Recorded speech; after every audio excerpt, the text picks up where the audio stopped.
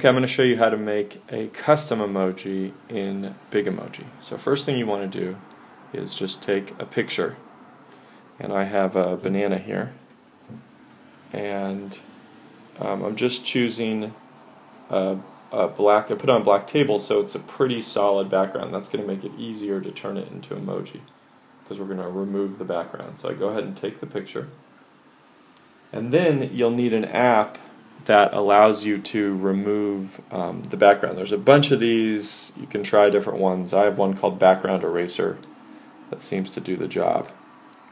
I just got it, so I'm just trying it out. You can press load image. So we did not make Background Eraser. You have to buy it from the App Store. It's $1, I think. You do load image, and we choose the banana picture we just chose. We can move it around to kind of crop out just some of the stuff that we definitely don't want, just to make our job a little easier. Okay, so now we actually want to go to the eraser tool, and we choose which areas to erase. That got a little, we can mess with our threshold, and see if we do too high a threshold, it starts eating the banana. Too low, and it doesn't get it all, but that one seems about right. So we can go ahead and click done, and we 3 to save. We want to save it with a transparent background, so we choose Save Transparent.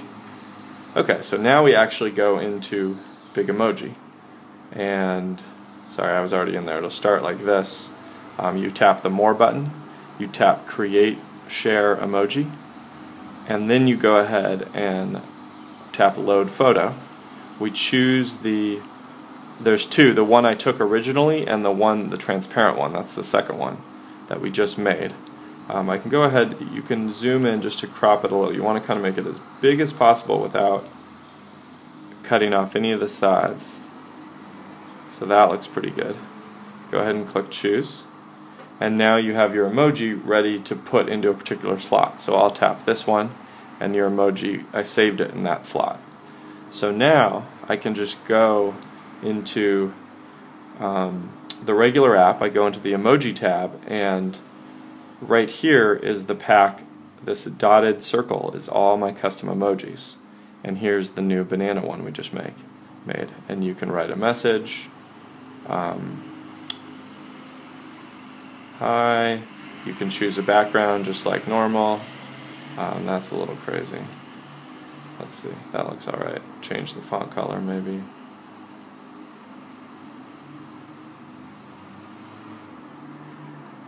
And then you can send it like normal. There you go.